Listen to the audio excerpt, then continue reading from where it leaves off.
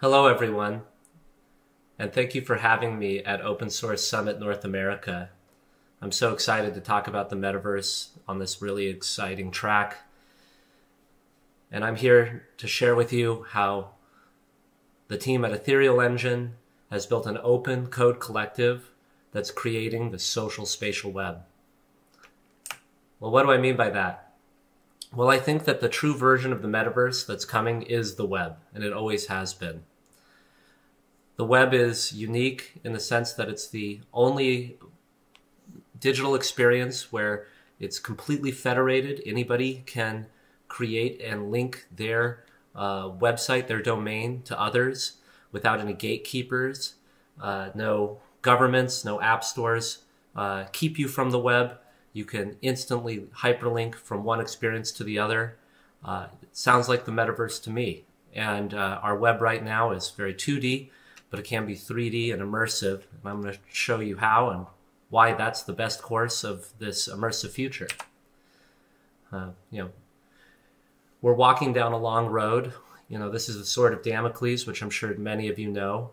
It really started off the augmented reality, virtual reality revolution over 50 years ago, just with simple vector diagrams, vector rendering to show, just being in a spatial box, with north, south, east, and west. And in the last 50 years, we've put out many more capable and competent devices and software.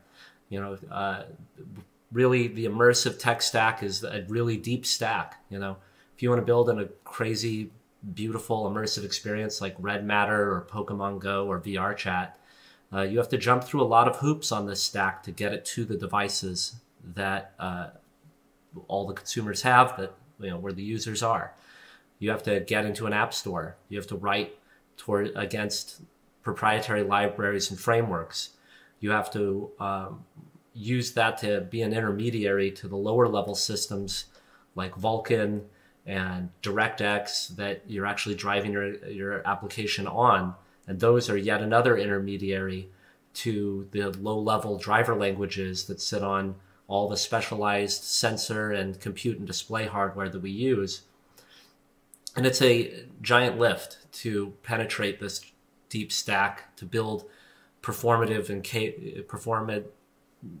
to build capable experiences, really.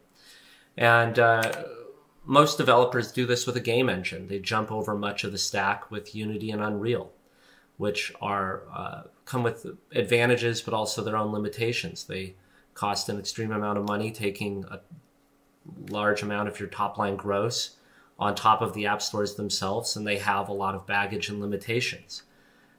Most people in the immersive space see this as the only way, is to sign your fealty to one of these proprietary platforms.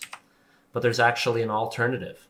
The web browser is extremely accessible and extremely capable, quickly becoming the most accessible and capable platform ever built, where the web browser can do anything that the underlying operating system can do, accessing all the sensors, all the immersive technology in the device just through a link. This idea is nothing new. It started in 1994 with Vermal, VRML, really trying to extend the web browser.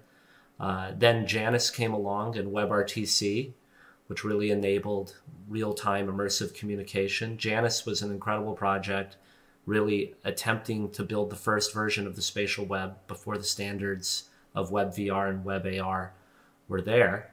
Then WebVR came around in about 2014, led by Mozilla, to standardize virtual reality in the web browser. A-Frame came as the first major framework, which allowed us to build the first multiplayer worlds a few years later, like Mozilla Hubs. And then WebXR came out, bringing augmented reality to the browser along with virtual reality in one unified framework. And now WebXR devices are all over. In fact, the majority of immersive devices are WebXR devices. Mozilla showed how in 2018 how we could actually extend responsive design that takes a unified experience for the desktop and mobile, and extend that to augmented reality and virtual reality. And they did an incredible blog post in April of 2018 that really laid out how this could be done and how it's the future. And it's really where our team was inspired to take this idea further. And that leads to WebXR today. So WebXR is on dozens of devices now, a majority of immersive devices. Here's a list of them. You'll notice that they're augmented reality, virtual reality, mixed reality devices, all supported by WebXR. And WebXR is really built on the open XR standard, which, if you haven't seen, it's a single cross-platform high-performance API between all the applications and devices. It targets game engines, it targets apps directly, and it powers the underlying tech that enables browsers to do immersive experiences. And this diagram just shows all the companies who really made this capable. So what is going on with WebXR? Well, it's actually under the hood, powered by WebGL Angle and WebGPU.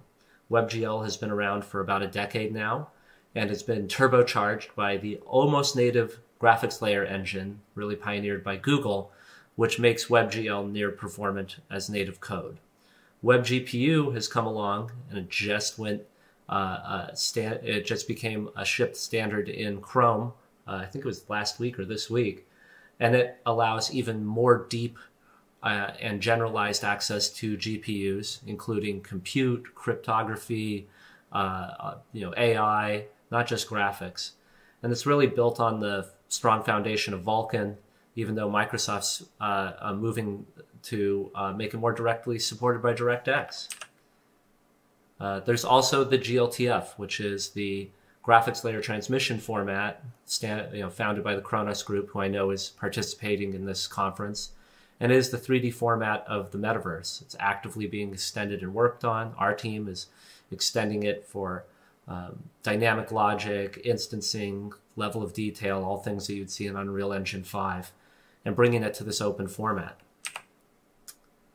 There's also computer vision and machine learning in the browser, thanks to WebGPU and WebGL compute shaders, great frameworks like TensorFlow.js and MediaPipe. It allows us to do machine learning training, inference, which means running models like the pose tracking, object detection, face tracking that you see here.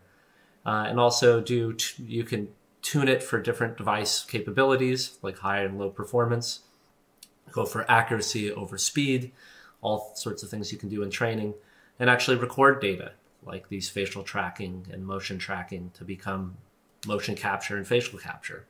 All done in the browser now. And it's extremely, it's mature and in many ways easier to use than a lot of the native machine learning frameworks. We use it intensely. And because this machine learning framework powers computer vision, this allows us to do all sorts of magic in the browser.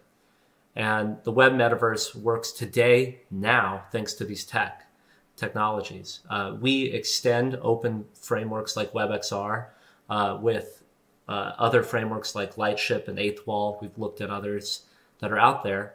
But if you haven't heard, the web is popping off. And now you can do world-scale augmented reality, social virtual reality, full-body IK avatars, on top of Web3, all sorts of things are now capable in the web, just as capable as the major game engines.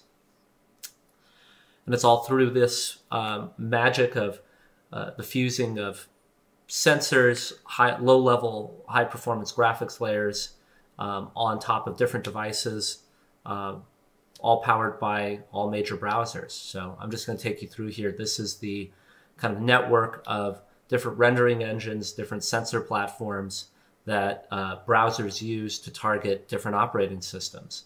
Firefox uses Vulkan, OpenGL, DirectX, Metal, on top of ARKit and native sensor APIs to target all major operating systems. Safari, building deeply in WebXR on top of Metal and AR Core. It's growing more and more every day. Same thing with Chrome. Chrome has taken a very large approach. If you have any questions about this, reach out to me. I'm going to go in deeper on how these systems actually work under the hood and how to tune them to be performant. And the same thing with Edge. Microsoft's working deeply to bring DirectX 12 support to WebXR, allowing Windows to be even faster as this spatial web platform, the spatial web standards evolve, and platforms are built on top of it. So we focused very heavily on trust and control, something that's hard to find with a lot of these opaque frameworks. And trust and control is really accelerated by the transparency of open source. And being able to see the code gives you trust, and allowing everybody to publicly audit and critique the code allows for us to add security, compliance, control, performance, all openly, and to really build trust.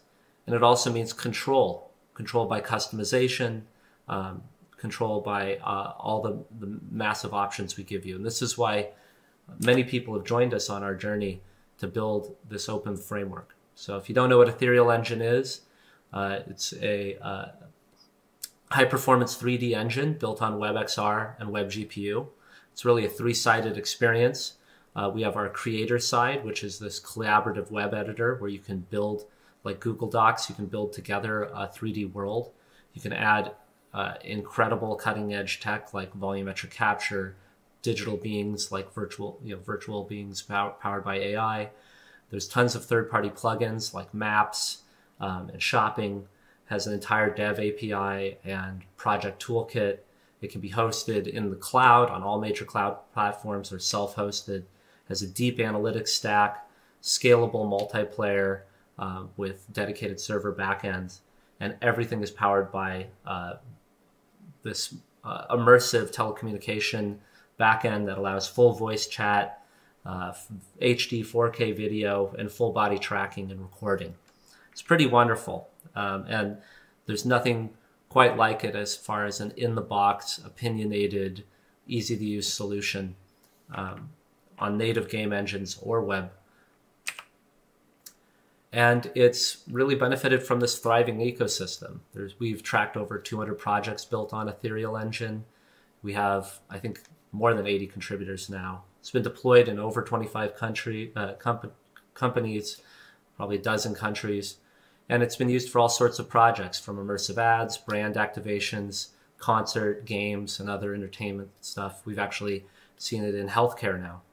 And these are a list of some of the great companies who've worked with us to solve their problems in an open, collaborative way, contributed to our open code collective, and built towards the common dream of the social spatial web, of the web metaverse. Here's a video of what it looks like inside. This was a party the team had, I don't know, a couple months back. We had somebody screen share it's one of a concert. We just jumped into one of our worlds and went dancing, and you can see it's full body IK in the web. We have immersive menus. It's really cool. It's giving you a bit of a flavor as we flip through. Here's our collaborative world editor. You can actually, at the top right, you can see we're actually connecting to a world server in a shopping world and playing back some data of players checking out the store and seeing the layout. It really feels like The Sims. Here's some other interesting things we do. This is a passport wallet, so you can come in here, pick up a key, use this key elsewhere, give you access to volumes. This is essentially a key that you get after you finish the tutorial. And it means that we know that it's a key credential. We call it a key, but it's actually a credential. And you can have one that says, I finished the tutorial, or I'm over 18 and should have access to the adult worlds.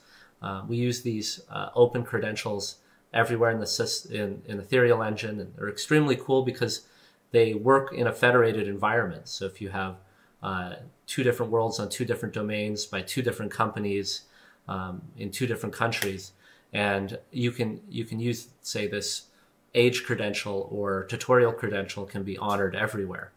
And this allows us to do all sorts of interesting things as far as building federated experiences, such as you can put your avatar in your wallet and go from one world to another, and your avatar and your name and your height and your right-handedness all persist and can be automatically fluidly moved.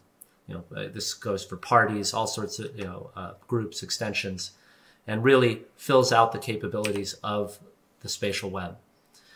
Here's a bit of our team. We have 16 core members. We're actually growing, so please reach out to us if you're interested. We have some dedicated artists and many artists in our community, and a lot of community contributors. I think we have a dozen community contributors as well. Here's just another taste of the type of experiences you can build. This is a scanned-in virtual digital being, or this is actually a volumetric capture, excuse me, of a woman who was kind enough to be one of our fashion artists, and then we put digital clothing on her using an alembic and put her in this virtual world for a really cool fashion activation we did. And if you check out our demos, you can go into this cavern of chic, we call it. But this is the level of quality you can get right from the web browser. Thank you guys for your time. If you'd like to check out our demos, go to xrti.me, xrtime, and that'll take you to our portal page. We have about 8 virtual worlds and 4 social augmented reality experiences. They're all multiplayer. They all work on mobile, desktop, augmented reality, virtual reality, especially great on the Oculus Quest. And if you have any questions, reach out to me. I'm Liam Broza at etherealengine.com. Yeah, so I'm going to finish in our shopping mall, where you'll actually see a sales representative who is a real person who notices somebody coming into one of our virtual stores, and she's here to actually help answer questions and guide you through the complex task of buying a high-end laptop. You can check this out on our YouTube. But this is actually a Squarespace, a Shopify site, a Shopify catalog spatialized in this store, in this multiplayer store, and you can actually go shopping. You can make a cart and check out. So I'm going to skip here to the end, but you can see he actually buys, I think it's a laptop and headphones, and is able to check out right there. And this works for Wix and all sorts of other things. All sorts of other e-commerce platforms. And that's really the power of the social spatial web. You can integrate with all these other platforms and actually drive commerce directly from your website. Yeah, here's another brief experience. We call this our Can Your Website Do This campaign. That really shows this is an immersive augmented reality fashion show directly from your web browser. I actually went on a boating cruise and just pulled out my laptop, my cell phone, and shot this. Actually, I shot it on an iPad using A12, and showed everybody here how we can have a runway shopping experience and buy any of these dresses. It's multiplayer too. You guys should check it out. If you have any questions, if you'd like to contribute, we're at etherealengine.org, and we're always looking for contributors and to our open source platform. Thank you guys. It's a pleasure talking here at the Open Source Summit, and I look forward to